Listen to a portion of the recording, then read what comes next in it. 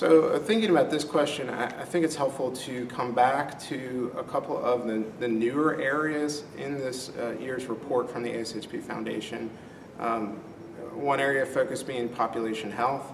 And so that's an area, again, where it's important for pharmacists to get engaged, to be involved in those teams as health systems that invest in this area, and really make sure medication issues are thought through in a thorough and complete way.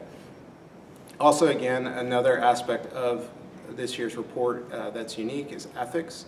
And again, there's ethical dilemmas that come up, that are coming up increasingly, and the pharmacist's expertise is really unique within a health system and within these ethical dilemmas. And I think as more and more ethical dilemmas come up in practice that involve medications, then the pharmacist can be a big part of those efforts.